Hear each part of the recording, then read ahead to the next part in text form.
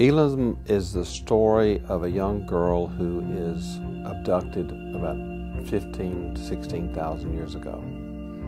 And the story is really who abducted her and why.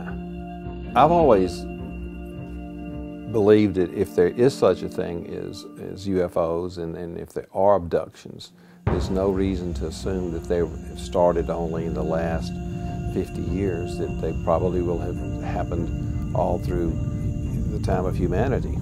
What if somebody were abducted 15,000 years ago? What kind of society would evolve once they were on a planet of their own? The book takes place in present day on the planet Elom, where human culture has evolved. The society on Elom is made up of 24 tribes, and these tribes are developing slower than normal humanity.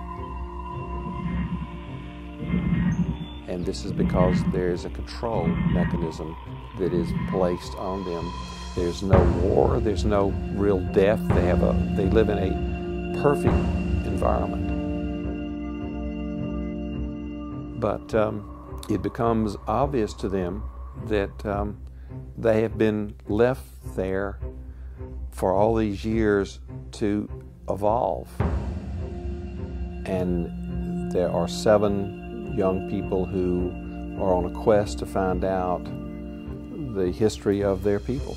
So there are four females and 3 males that are to go meet the entity that abducted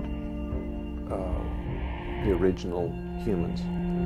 And they find out that there is a place called Earth, and that they were abducted, and that the course of what happens in their selection, in their judging, will mean the ultimate fate of we back on Earth. The thing that I love about science fiction is the cultural aspect of it. It's not jumping in a spaceship and flying to a planet and killing a dragon.